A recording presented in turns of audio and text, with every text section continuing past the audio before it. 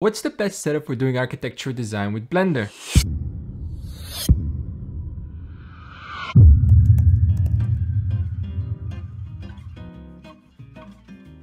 I got my little helper over here who's gonna help me test things out. Right, Danny? What? We will look at an NVIDIA Studio laptop, Acer Concept D7 with an RTX 2080 and compare it to an ultra portable 3-in-1 and a desktop computer with 48 cores. We will test rendering with cycles and Eevee, viewport performance, and compare other important factors like portability. So which machine do you think performs best? Hi, hope you're all doing alright, staying positive. NVIDIA reached out to me to test out an NVIDIA Studio laptop. My bottleneck in my process is representation. Images and videos that represent conceptual design ideas in an enticing, engaging, and meaningful visual way. Good visuals, even if they steer well away from photorealism, need to be well composed, lit, and rendered. The process takes time and lots of trial and error. The faster the rendering process, the quicker we can iterate and focus on improving design. So my current setup consists of two machines, something light that I can carry with me everywhere, and a desktop workstation that has enough power to render quickly. I built this machine specifically for rendering on CPU, since at that time, the cost of buying used Xeon processors was cheaper than dual GTX 1080 Ti cards. The trouble with using two computers actively all the time is that I try my best to save everything to the cloud on OneDrive, but the file sizes for it. So I need the portability of having a laptop, and I need the power to be able to render and model complex designs. If there is a machine that can achieve both of those things, I'm all for it. Let's get down to the tests. So I will not be performing any standard benchmarking tests or standard Blender benchmarking scenes, as they don't really mean much to architecture design workflows. Instead, I've picked a few scenes that I've worked on over the years that should give a good insight. They are theater, a large urban scene that I 3D modeled completely, so not with textures representing windows and so on, a small house with grass particles and heavy trees, my favorite bread and butter, conceptual towers. I love them, can design one every new day. And of course, we probably need a few interior scenes. So let's talk about the theater. This started as a... The project consists of a community theater, community space for yoga, and workshops, with plenty of shared co-working space and a rooftop restaurant. The visual style isn't quite realism, it's much more stylized look like a wooden scale model. But let's see how long it takes to render. So this scene is significantly better on the GPU. On the Acer Concept D7, it took 1 minute and 5 seconds. On the desktop with the 48 cores, it took 4 minutes and 25 seconds. That's a big difference, that's a big jump. So actually for conceptual architecture, it makes a massive difference. It's still rendering the Inspiron 2-in-1, and it's gonna take about 34 minutes. I'm gonna stop. So these are the secondary results where we're rendering on the CPU, on the Concept D, and on the GPU, which is a GTX 1070 on the desktop computer. So the CPU on the Concept D7, it's 12 cores. It's still pretty good, but it's gonna take about 15-16 minutes to complete. The GPU though, that's a nice surprise, but it's still amazing how much quicker the RTX 2080 is. So the GTX 1070 took 3 minutes on the desktop, took 1 minute on the RTX 2080 on the laptop. Nah, I'm not even gonna bother with that. It's nice, it's pretty, but not for rendering. This renders better than my 48 core CPU. I wish I could rebuild that again. Which computer do you like best? The white one or the black one or the big one or the gray one? The piano one. So the next scene is an urban scene.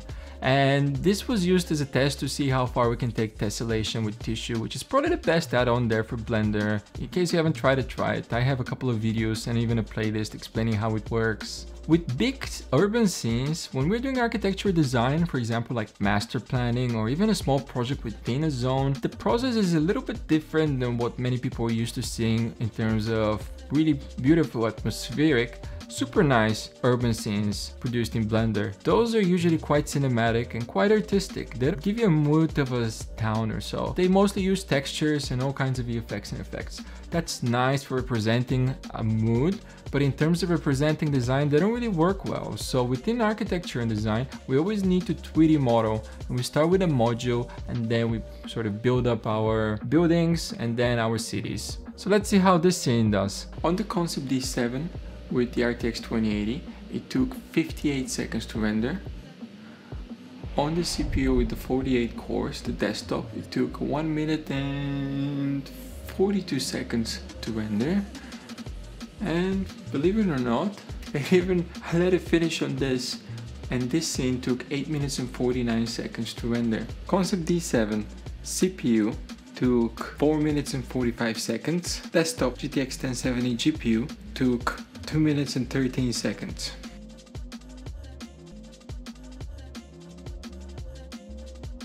Do you guys have a project that you love but you can't seem to finish? I'm still not finished with the project, but I thought it may be nice to display it here, as I know many people use Blender to produce similar scenes, and much better than that. Let's test out this scene. It has scattered grass and some really nice high quality trees produced with the Grove plugin.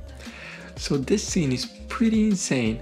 The difference between the CPU 48 cores and the GPU is huge. The scene consists of 500 samples 1920 by 1080. On the Concept D7 GPU RTX 2080, it took 7 minutes and 29 seconds. On the 48 cores, it took 1 hour and 47 minutes. That's insane. I decided to do a few more tests just to see how much we can push this with good boundaries. So I did a test with 1500 samples on the RTX 2080, and that took 12 minutes and 46 seconds. And then I tried with Cycles with 2000 samples, and that took 14 minutes.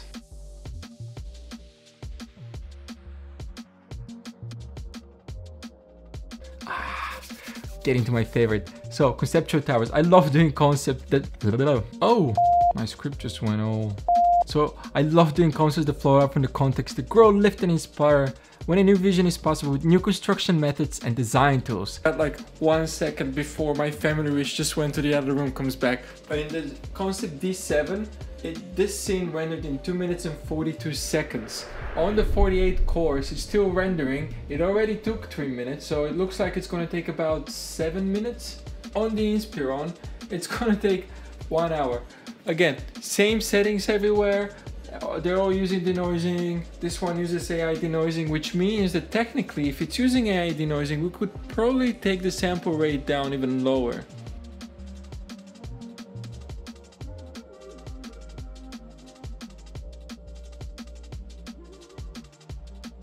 Let's check out this last type of scenes now. As I mentioned earlier, I didn't do much interiors, and I'm by no means that good at doing them, and I find them quite challenging, but they would probably be useful for some of you, as I imagine you do similar scenes.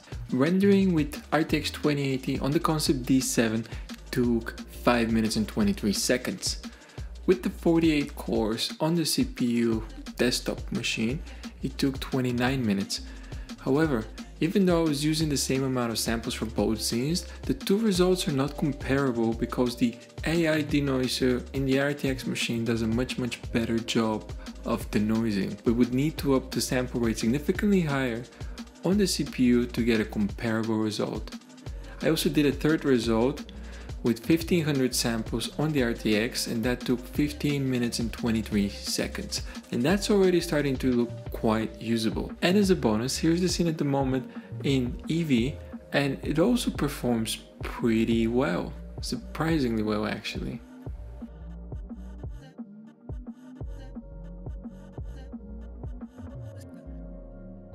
So let's talk about NVIDIA Studio. NVIDIA Studio is a platform aimed squarely at you and me and other creators that need top-of-the-line hardware. As part of the creator platform, NVIDIA releases a studio driver that gets tested with 3D software like Blender, CAD, graphics, and video editing software. NVIDIA works with manufacturers to build machines specifically for creatives, with stringent hardware and software requirements and testing with the usual software suspects. These systems get an RTX Studio badge, allowing you and me to easily identify the systems that are most useful for us. As you imagine, the Acer Concept D7 laptop is an NVIDIA Studio certified laptop machine with an RTX 2080 i7-9750H 15-inch 4K display, 32 gigs of RAM, and 1TB hard drive. It's a pretty sweet machine that I'm surprised how quietly it runs with doing less intensive tasks. I can barely hear it now. Can you hear it? The lights make a bit of sound, but this is definitely quieter. So I also like the trend of really powerful laptops looking more and more streamlined. Razer is still best in class in terms of design, but I'm really happy that other manufacturers are breaking out with the gaming mode, as it doesn't look very professional to have blue LEDs and aliens when talking to a client. And this white laptop, I think it's a pretty good direction. RTX cards, I would actually call them a necessity for any serious Blender work. I'll probably be investing in an RTX GPU for my desktop. There are some limitations that you need to be aware of. Onboard memory for 2080s is limited to 8GB and 2080 Ti is 11GB. For large and complex scenes with many trees, buildings, details, high-res textures, your scene may end up being larger than 11GB. In the case that the GPU runs out of memory, Blender will automatically try to use system and GPU memory. This has a performance impact, but is still faster than using solely CPU rendering. In addition, there are also other GPU options with more memory available. A Quadro RTX 5000 has 16GB of frame buffer, but it is more expensive. Also, there's the upcoming Asus ProArt StudioBook 1 with 24GB of Quadro RTX 6000. This has just recently been announced and it may cost as much as a small used car, but it will be a game changer for users with more demanding rendering needs. The other thing to note is that not all Cycles features work with optics yet. For example, if you use ambient occlusion or bevel shader nodes, your scene will not want to render with optics. I had to go back and adjust a few materials on the way to get this to work properly on all the scenes we demoed earlier.